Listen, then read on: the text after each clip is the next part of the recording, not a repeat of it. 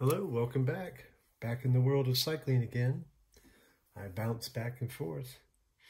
So this is the Ronde de Vlaanderen, or Tour of Flanders. Quite a wonderful race.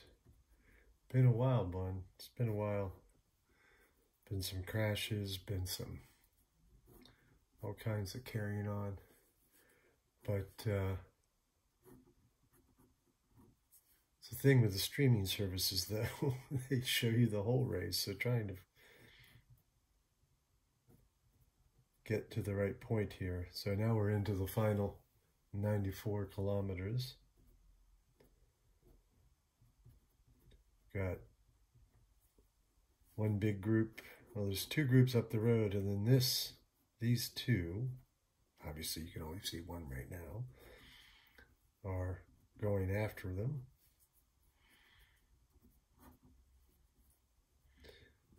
And this race features a lot of cobbled climbs, cobblestones, pavé, if you want to use the French.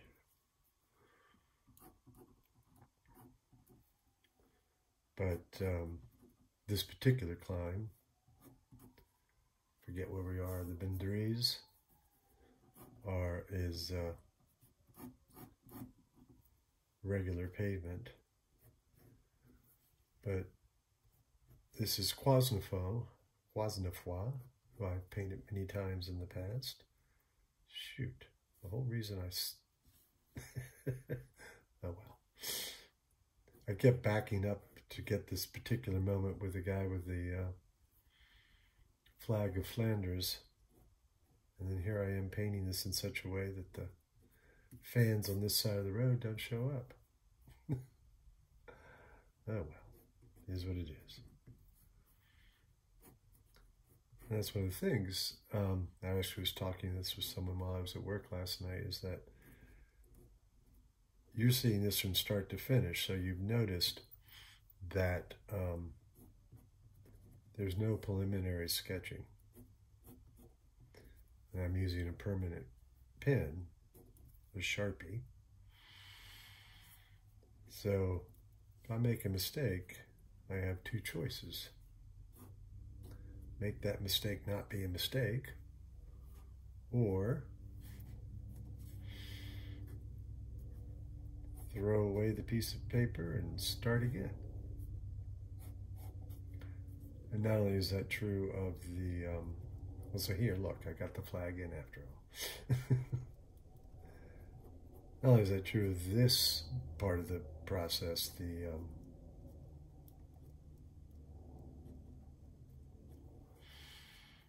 ink sketch, the Sharpie sketch, but also, you know, when you get to the watercolors, if you make a mistake there, you're not fixing that either.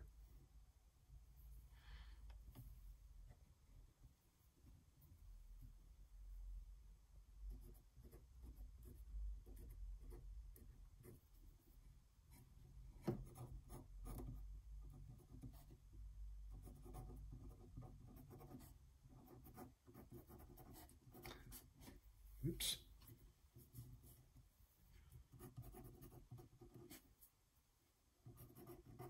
The thing with these verticals, and I know I've talked about it before, I used to never do them. When I did a book, of course, it was easier for the layout that if they were all horizontal. So in this painting, I'm already breaking two of my erstwhile rules, which were no helicopter shots.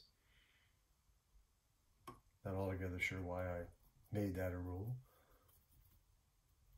Actually, what it was is I had a possible opportunity to actually go and do this at the Giro d'Italia. It didn't come about, but one of the things I was advocating, foolishly advocating I might add, was to paint the race from the back of the motorcycle. Now, could you imagine me doing this while weaving and turning, or in this race shaking over the cobbles? So we weren't able to make, even getting me to the races to paint live on site. We weren't able to make that happen, but it was sort of funny. The story was the guy I was working with who was trying to make that happen for me to be at the races was told by the Italian organizers, look, there are people, photographers who've been waiting a lifetime, a career, to get onto a motorcycle because that's where they're going to get the good pictures. You know, it's if you're in the middle of the race, which is why I wanted to do it too, if you're in the middle of the race, you actually have the opportunity to capture those moments right in it, whereas if you're only at the finish line or the start or whatnot, your opportunities to photograph the race are much more limited. So he was told, if your guy gets on, gets a ride, gets on a motorcycle, there are people who will, how was it put? Take it from him, in essence.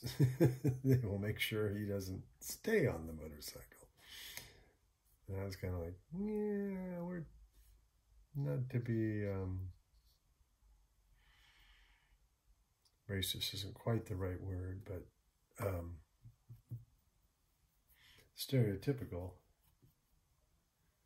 is we are talking about Italy in that case. Maybe I should not tempt fate. Let's put it that way. So the guy in the front, movie star rider, is one of the Americans in the race.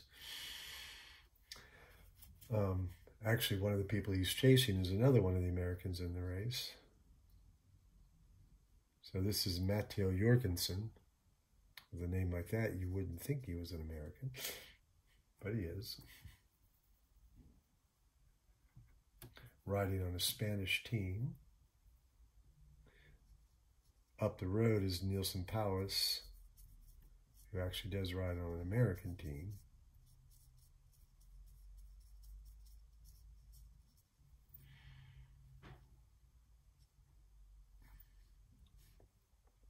So hopefully these two will be able to, at least they're hoping they'll be able to get across.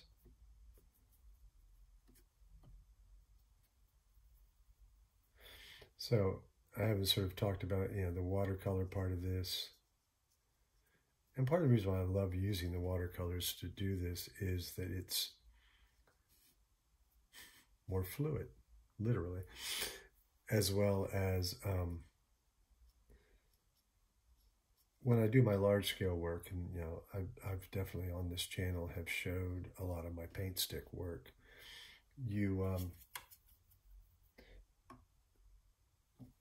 Where the painting starts and stops is fairly specific.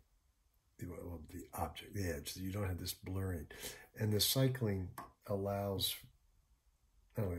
requires this sense of movement. And the watercolors, in my humble opinion, help show that sense of movement and speed.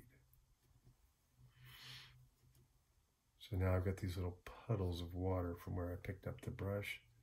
So you notice what I did is like move it and then wipe it off on the paper towel. And I'm also working, again, light to cool. Here, my image just stopped. So going light to cool, light to dark. Well, warm to cool, light to dark. I think I'm going to go ahead and lay in the road surface. And again, with this, you want your brush strokes to help inform it's a roadway, and you see how I just actually in that case just picked up water. so that if the brush strokes show, they're helping to inform, because they will show.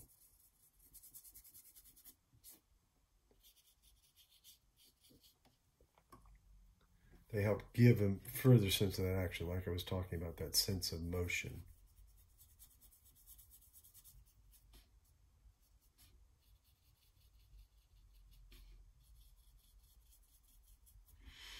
And also, they're both wearing white helmets, so the white helmet is left. It's just the paper. And, that edge doesn't bother me. So these are kind of the things with the watercolors you have to control.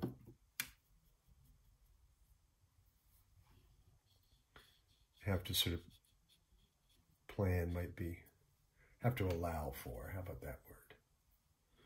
You have to know that you're going to have areas of white and therefore control your color application. This brown that I've mixed is too wet, meaning the color to pigment ratio is off. So I'm mixing it again so I can have less water. Now hopefully I've gotten that water off. Yeah, there we go. See how much better that was, how much darker? It's not as pastel.